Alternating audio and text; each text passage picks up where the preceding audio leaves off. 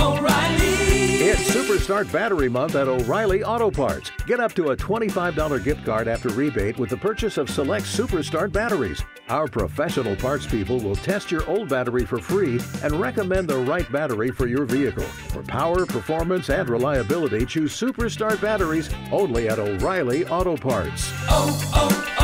O'Reilly Auto Parts. This is SpaceTime, Series 19, Episode 91, for broadcast on the 21st of December 2016. SpaceTime is brought to you in collaboration with Australian Sky and Telescope magazine, your window on the universe. You can download SpaceTime as a free twice-weekly podcast just about everywhere, including iTunes, Stitcher, Pocket Casts, Bytes.com, YouTube, SoundCloud, Audio Boom, and from spacetimewithstuartgary.com. The show's also broadcast coast to coast across the United States on Science 360 Radio by the National Science Foundation in Washington, D.C. Coming up on SpaceTime, the black hole ASASSN, a new search for Earth's unseen companions, and India caps off its biggest year so far in spaceflight. All that and more coming up on SpaceTime. Welcome to SpaceTime with Stuart Gary.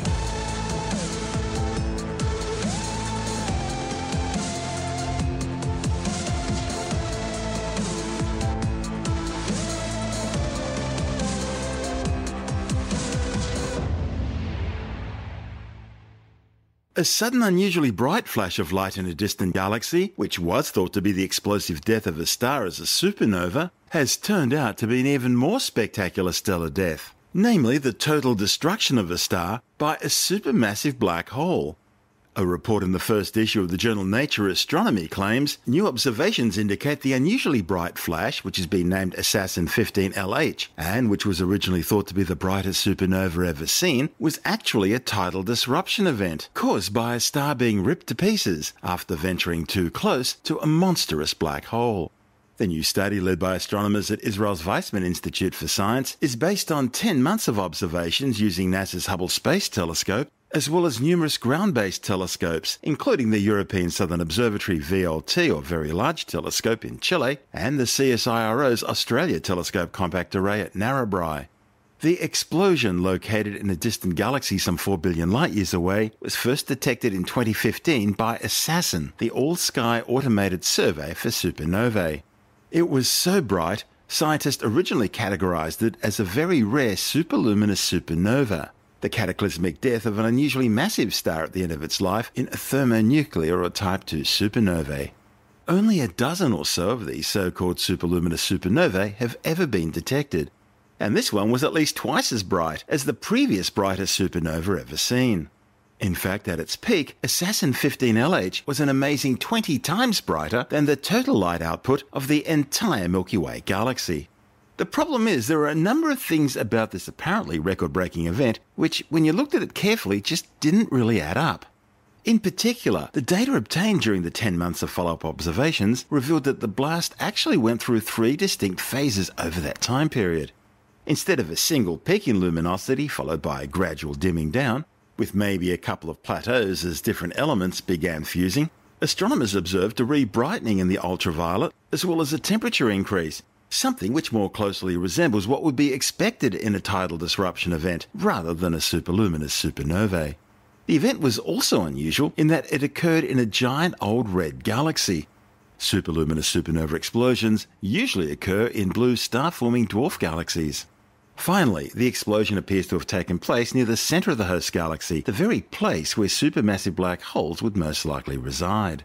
The authors have therefore concluded that this explosion is unlikely to involve an extraordinarily bright supernovae.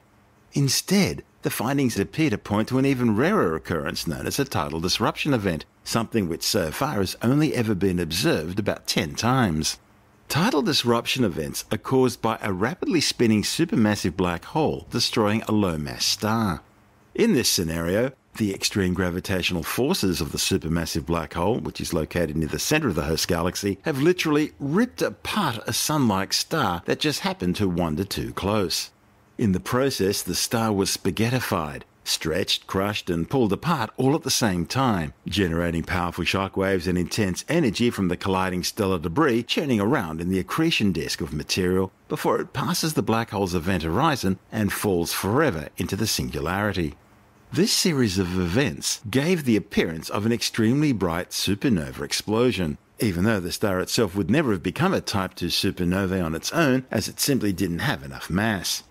The mass of the host galaxy implies that the supermassive black hole at its centre has a mass of at least 100 million times that of our Sun. Now, interestingly, a black hole of this mass would normally be expected to be unable to disrupt a star far beyond its event horizon, the boundary within which nothing is able to escape its gravitational pull. However, if the black hole is of a particular kind that happens to be extremely rapidly spinning, what astronomers refer to as a Kerr black hole, then the situation changes and this limit no longer applies.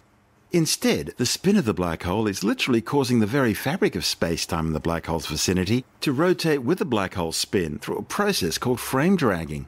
Black holes are thought to possess three primary properties: their mass, their spin or angular momentum, and their charge. However, Kerr black holes only possess mass and angular momentum. There is no electrical charge.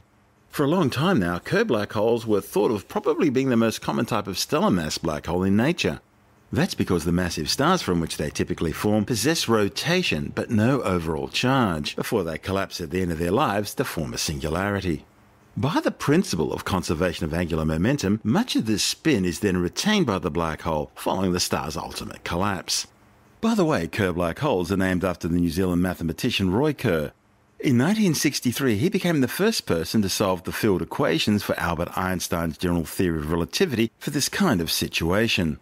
One of the ASASSN 15 L8 study's authors, Associate Professor James Miller-Jones from John Curtin University, says ASASSN 15 LH was always a somewhat puzzling event, but one which is allowing scientists to now probe some of the fundamental basics of physics. So this was an extremely luminous optical transient that was detected in June of last year. It's in a galaxy at a redshift of 0.2, which means that it's about 1,200 megaparsecs away. So it's about 4 billion light years. So this was extremely bright, and it was followed up, as any bright flashes of light tend to be. So there are a lot of surveys that scan the sky every night to look for new explosive events going off, because they're great laboratories for probing high-energy astrophysics and looking at fundamental physics in regimes of very strong energy, very strong gravitational fields and so on. And this object was somewhat puzzling, so it was followed with a lot of telescopes after its discovery, and it was originally interpreted as the brightest ever of a class of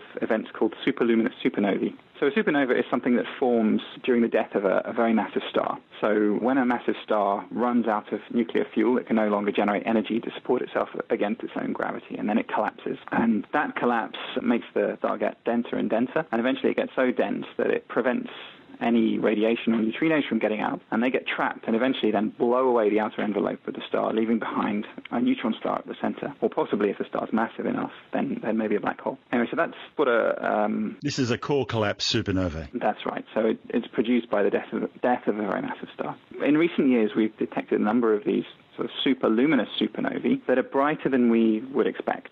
So supernovae have an energy budget, just like anything else. There's only a certain amount of energy that can be produced by that stellar collapse.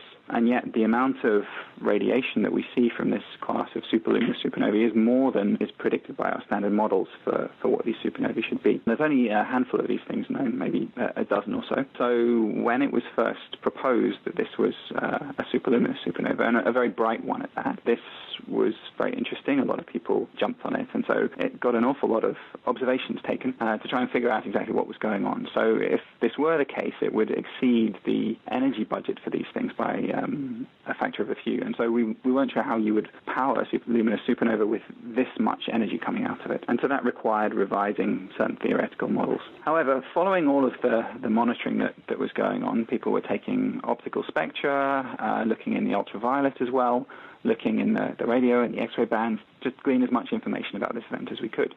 And our team, as well as studying a lot of the same data that have been taken by many of these other teams, we actually came up with a slightly different interpretation for what this event could be. And due to the behavior of the source, we thought that instead of being a supernova, so formed from the core collapse of a massive star, we thought that rather this actually had the signatures of what we call a tidal disruption flare. That's pretty exciting, isn't it? Very exciting, and it's particularly exciting because this particular event, it couldn't be a normal tidal disruption flare. So when a star wanders too close to a black hole, it gets shredded apart, and the debris from what's left of the star falls in towards the black hole and creates a very energetic flash of radiation. This could not be explained by a normal tidal disruption event from a normal stationary black hole. And the only way that this event could be explained as a tidal disruption is if the black hole is spinning very rapidly. So black holes have three main properties. They have mass, charge, which we think is zero for any astrophysically sized black hole, and spin. So they can be rotating. And if they're rotating, they are dragging space and time around with them. And that affects how they disrupt the star when it wanders too close. And what it means is that instead of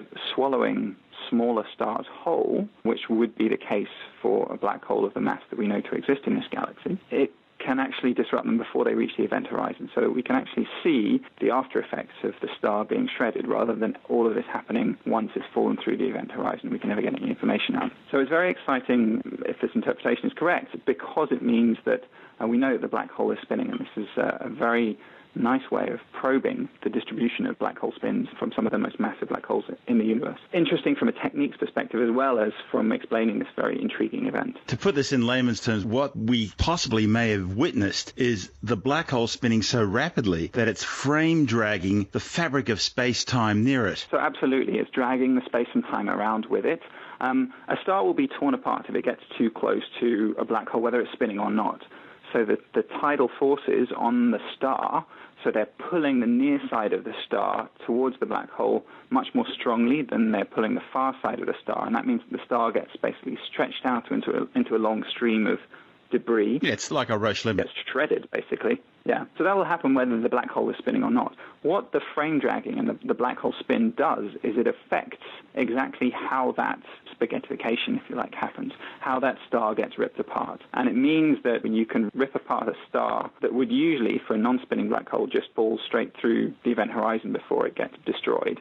In this case, because the black hole is spinning, the change in the space-time metric that you have there means that the star gets ripped apart outside the event horizon, and then we actually see this event. And there are a number of little clues you had for this too, weren't there? One, this superluminous object, this what we think now is a star being destroyed by a black hole in this tidal disruption event. This happened near the very center of this galaxy. And this galaxy is not the sort of galaxy that normally has lots of supernova activity going on in the first place. It's a very old, large galaxy. That's right. So this galaxy is something that we call a red and dead galaxy. The dominant population of stars is something like 4 billion years old. So it's a pretty old galaxy. There hasn't been very much star formation in that galaxy for some time now. And in fact, we can put a limit on the rate at which that galaxy is forming stars, and it's very, very low. The reason this is significant is because these supernovae have to form from the death of massive stars. So you need massive stars in the galaxy in order to do that. Massive stars don't live for very long. The James Dean effect, live fast and die young. Absolutely, absolutely. They've got to go through their nuclear fuel much faster than a star like our sun. And so they die within a few tens of millions of years. And so given that this galaxy has not been forming stars for a long period of time, we don't expect it to have the massive stars that should produce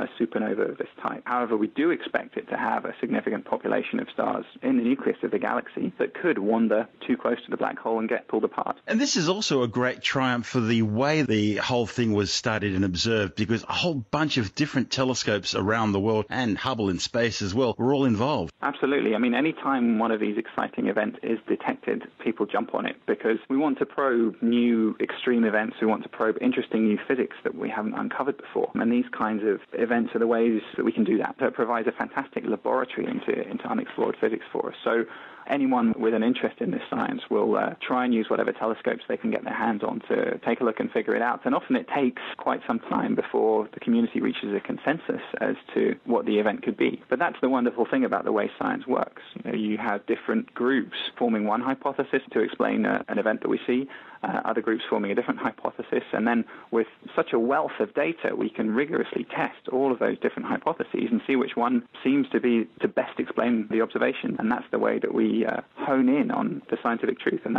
it's just a really nice way of how this happens. Now, it may be that we haven't seen the end of this story yet. We have yet to see the explosion fade away, and when it does, that will give us some much better constraints on the background emission from the galaxy, and that can provide some other crucial information. However, our team strongly believe that, weighing up all the evidence we have, we think that this has some of the signatures of one of these tidal disruption events. So we're fairly confident in our interpretation, but of course we'll see what all the new data show. Was the light curve a bit of a giveaway? Because the way it was bright, then went down, then went bright again, it's a bit different to what you'd normally expect in any type of supernovae. Absolutely. So for a supernova, you get one injection of energy. So the explosion that blows the outer layers of the star out into interstellar space, that should expand as the outer layers of the star move out through interstellar space. They get bigger and bigger, and so there's a bigger surface to provide radiation, so it gets brighter for a while, and then eventually it starts to cool and it gets fainter. What you don't expect is a second injection of energy that can then make the light curve increase again, so make the event get brighter. Whereas this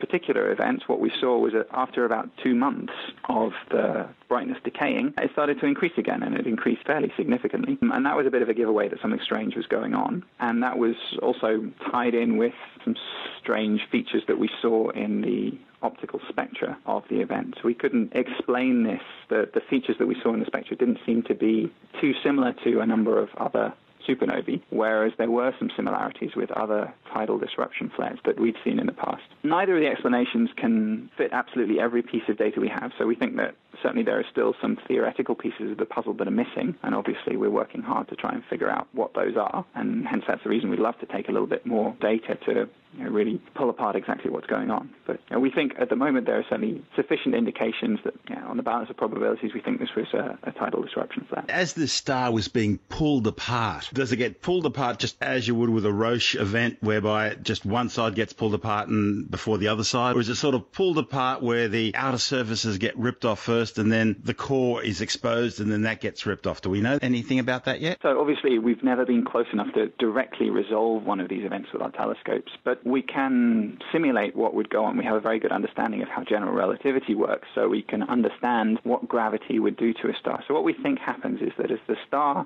approaches the black hole, probably on a fairly elliptical orbit, it will get basically elongated to some extent, and some of those outer layers, as you say, get ripped off, and then it will come back around again on a second pass towards the pericenter, the closest passage to the black hole. And at that point, it would get really just strung out into a big long stream of gas. So it doesn't all happen at once. It's a gradual process over a couple of orbits, but it's not the same gradual process as a Roche lobe overflow that you would get, say, when in an X-ray binary system, when a stellar mass black holes, pulling off the outer layers of a more normal star that it's in orbit with.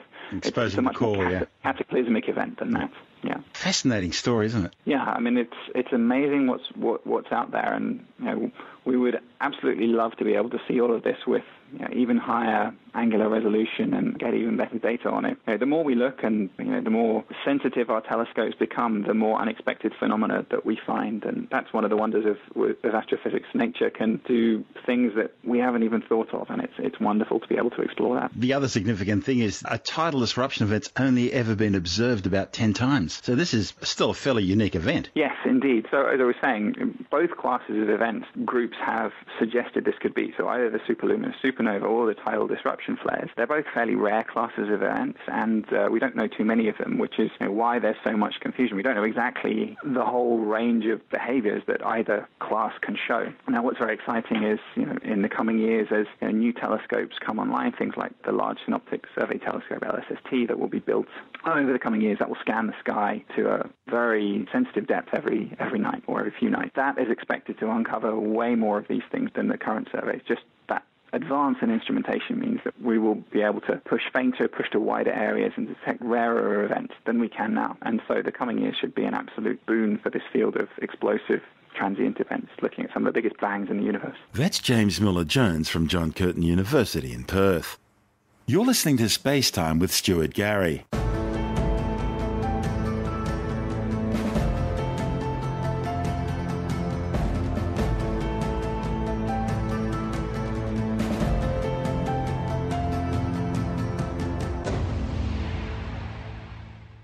NASA's OSIRIS-REx mission is about to begin a search for possible Earth Trojan asteroids.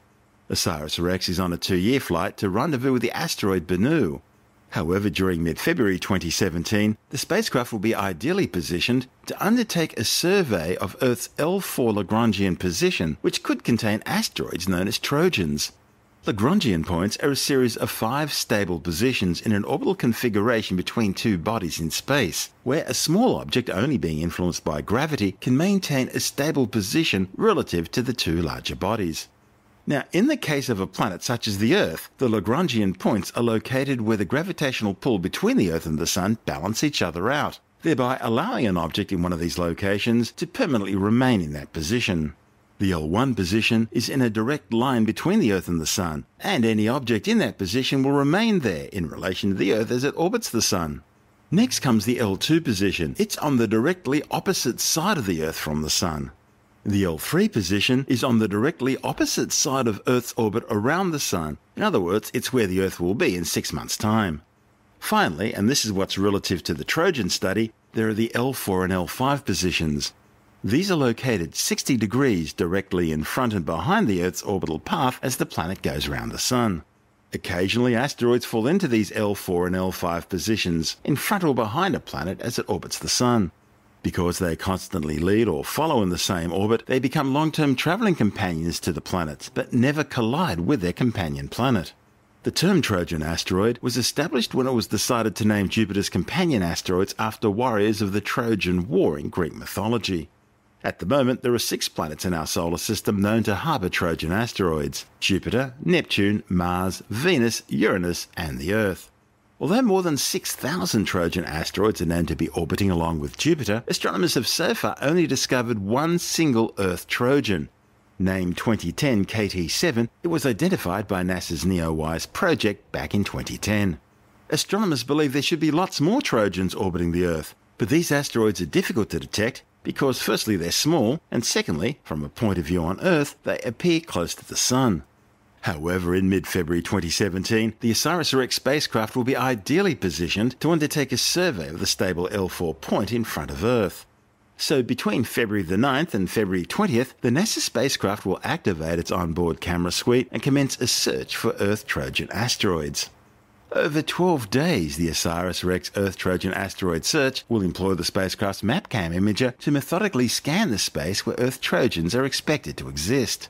Many of the campaign's observations will closely resemble MapCam's planned activities during its upcoming search in 2 years' time of small rocks orbiting the asteroid Bennu. While the likelihood of finding small rocks which could threaten the spacecraft orbiting around Bennu is low, the Trojan asteroid search nevertheless serves as an early rehearsal for this critical safety check, as well as for the mission's primary science operations. OSIRIS-REx principal investigator Professor Dante Loretta from the University of Arizona says the Earth Trojan asteroid search provides a substantial advantage for the OSIRIS-REx mission.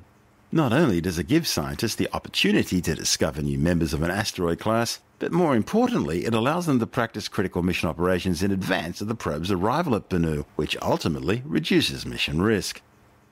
OSIRIS-REx is NASA's first sample return mission to an asteroid.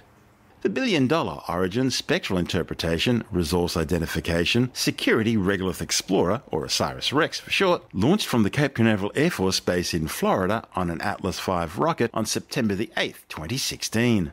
Its mission is to study the carbonaceous asteroid 101955 Bennu, which is an Apollo Group near-Earth asteroid, originally discovered by the Liner project on September the 11th, 1999. The mission's important because Bennu is a potential Earth impactor with a 1 in 2,700 chance of hitting the Earth sometime in the next century. The quarter-of-a-kilometre-wide asteroid is named after the Egyptian mythical bird and deity Bennu, which typically is depicted as a heron. If all goes to plan, in 2023 OSIRIS-REx will return to Earth, carrying up to 2 kilograms of asteroid samples. The material it contains will enable scientists to learn more about the formation and evolution of our solar system 4.6 billion years ago. It'll also provide new clues about the initial stages of planetary formation and the source of organic compounds that led to the formation of life on Earth. You're listening to SpaceTime with Stuart Gary.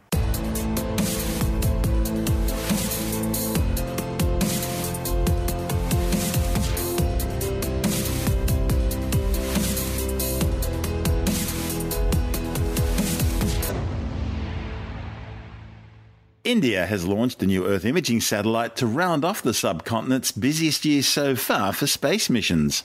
The PSLV, or Polar Satellite Launch Vehicle, blasted off from the Satish Dhawan Space Centre on Sherikota Island on the Bay of Bengal coast, carrying the ResourceSat 2A into orbit. 5, 4, 3, 2, RCT 1, ignition. 0, plus 1, plus 2, plus 3, plus 4, plus Yes, 5, we- plus 6, So vehicle 7, liftoff normal 8, with the ignition of 9, 4 solid plus 10 strap-ons seconds. and the core stage.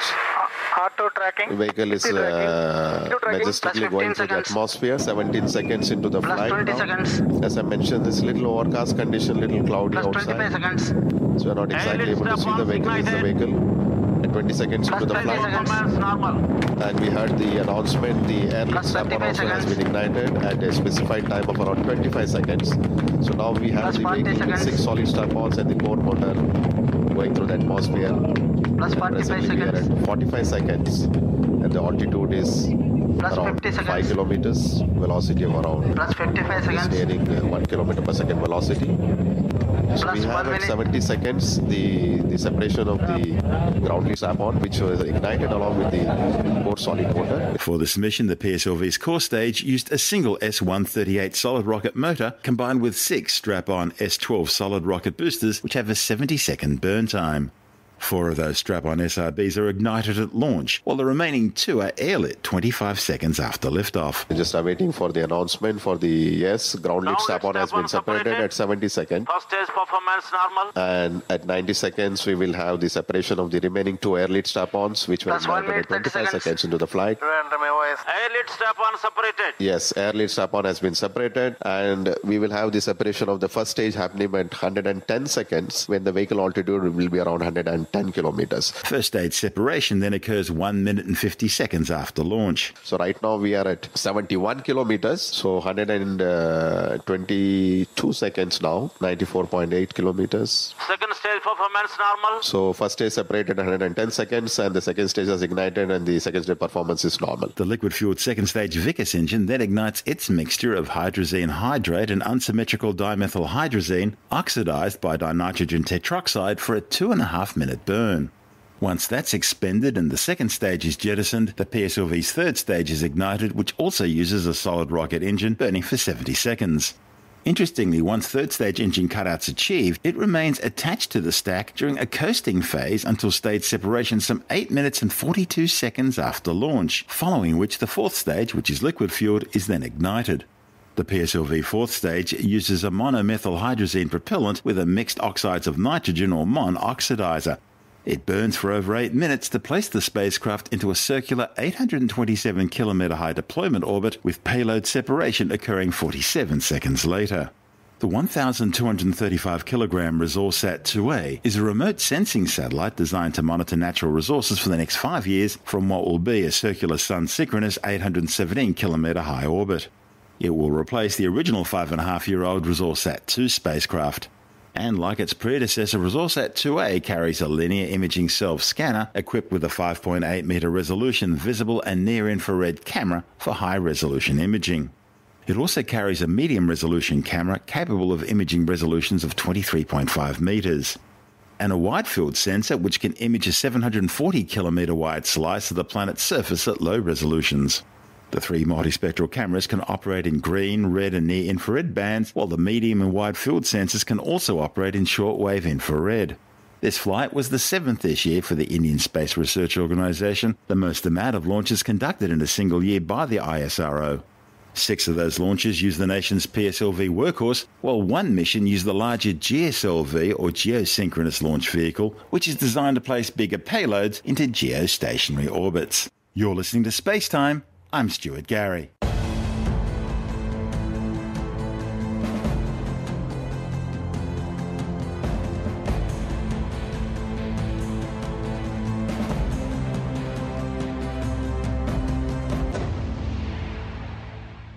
And just before we go, a quick reminder that at 21:44 Australian Eastern Daylight Time this evening, Wednesday, December 21st, the Sun will reach zenith, appearing to be directly over the Tropic of Capricorn. In other words, it's the December solstice.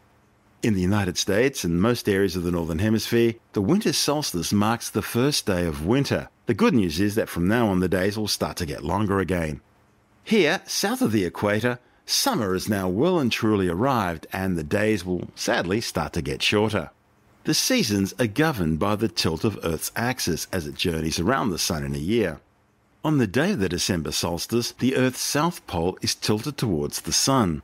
So, when the Earth's south pole is tilted towards the sun, the southern hemisphere experiences summer. 6 months later, when the south pole is tilted away from the sun, it's the southern hemisphere winter. In between these, we have the autumn and spring equinox. The Earth's closest orbital position to the sun, perihelion, occurs about 2 weeks after the December solstice, and it's furthest from the sun at aphelion, which as you'd expect is about 2 weeks after the June solstice. But temperatures on Earth aren't determined by Earth's orbital distance from the sun, but rather the angle of the sun's rays striking the Earth. So in summer, the sun is high in the sky and the rays hit the Earth at a steep angle, while in winter, the sun's lower in the sky and so the rays strike the Earth at a shallow angle.